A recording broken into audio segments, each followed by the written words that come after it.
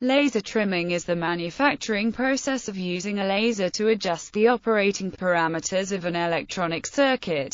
One of the most common applications uses a laser to burn away small portions of resistors, raising their resistance value. The burning operation can be conducted while the circuit is being tested by automatic test equipment, leading to optimum final values for the resistor in the circuit.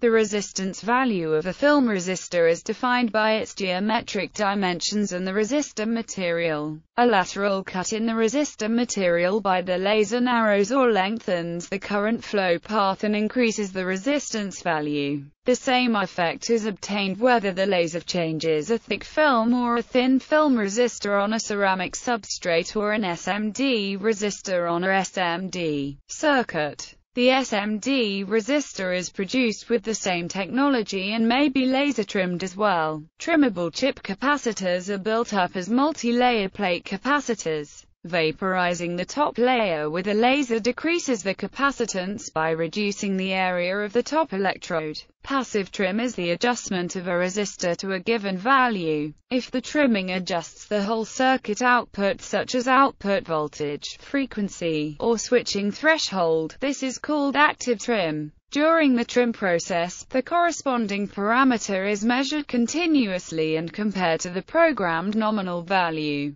The laser stops automatically when the value reaches the nominal value. Trimming LTCC resistances in a pressure chamber. One type of passive trimmer uses a pressure chamber to enable resistor trimming in a single run. The LTCC boards are contacted by test probes on the assembly side and trimmed with a laser beam from the resistor side. This trimming method requires no contact points between the resistances, because the fine-pitch adapter contacts the component on the opposite side of where the trimming occurs. Therefore, the LTCC can be arranged more compactly and less expensively. Function mode. The LTCC is mounted in the contact unit. From the opposite side, a rigid probe contacts the circuit. From the top side, the chamber is pressurized to 1 to 4 bars, with a controlled exhaust port to achieve airflow through the chamber. As the resistance material is vaporized, the waste particles are removed in the airflow. Advantages of this method: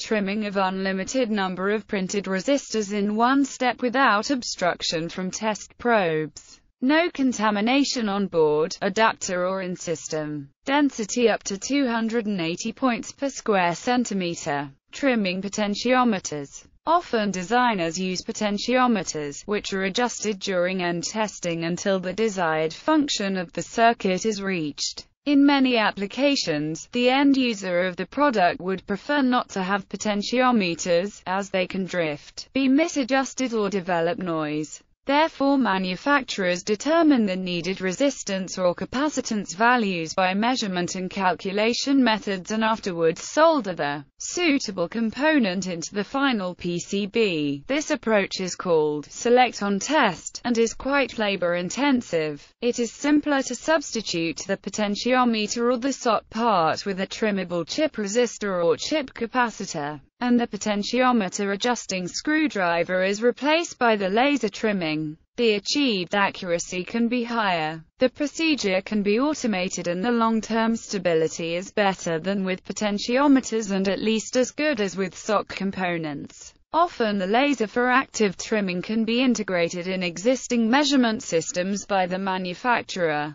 programmed from digital logic circuits. A similar approach can be used to program digital logic circuits. In this case, fuses are blown by the laser, enabling or disabling various logic circuits. An example of this is the IBM POWER4 microprocessor, where the chip contains 5 banks of cache memory but only requires 4 banks for full operation. During testing, each cache bank is exercised. If a defect is found in one bank, that bank can be disabled by blowing its programming fuse. This built-in redundancy allows higher chip yields than would be possible if all cache banks had to be perfect in every chip. If no bank is defective, a fuse can be blown arbitrarily, leaving just 4 banks.